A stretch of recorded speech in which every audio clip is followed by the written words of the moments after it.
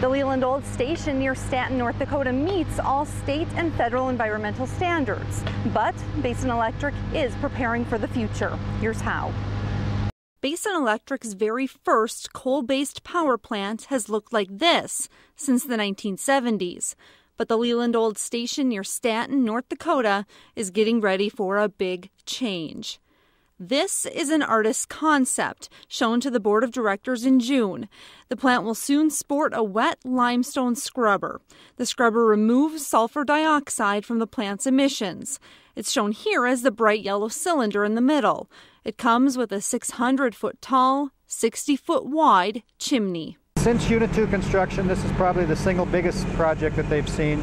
Obviously, there's been other plants built in the area since then, but for Leland Olds, it's a major project.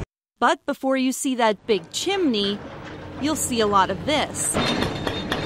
These workers are chopping up the concrete driveway so they can put in the foundation for the scrubber and chimney. That will take more than a year, into fall 2008. All the foundations have to support an extreme amount of weight, and the chimney being that high obviously has to have a pretty good foundation. Why put more than $400 million into our oldest power plant?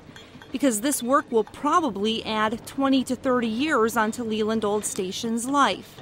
If we didn't do this, we'd need to eventually stop operating LOS. The Environmental Protection Agency's regional Haze rule demands more emission control by the end of the year 2013.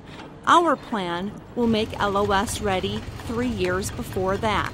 The project itself will employ at peak 300 to 400 people, and that's going to provide jobs for a lot of individuals in the area.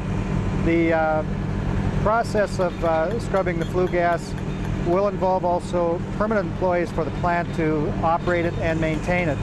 Some things are being moved around at the plant site to make room for everything that comes with a wet limestone scrubber. The coal yard has been moved, and tanks were brought in to temporarily store fuel oil. That's because the permanent tanks need to be moved from the south to the north of the plant. This is where the building for limestone storage and preparation will sit. And over there on the other side of that coal pile, that's where the byproduct gypsum will be stored until it's loaded out.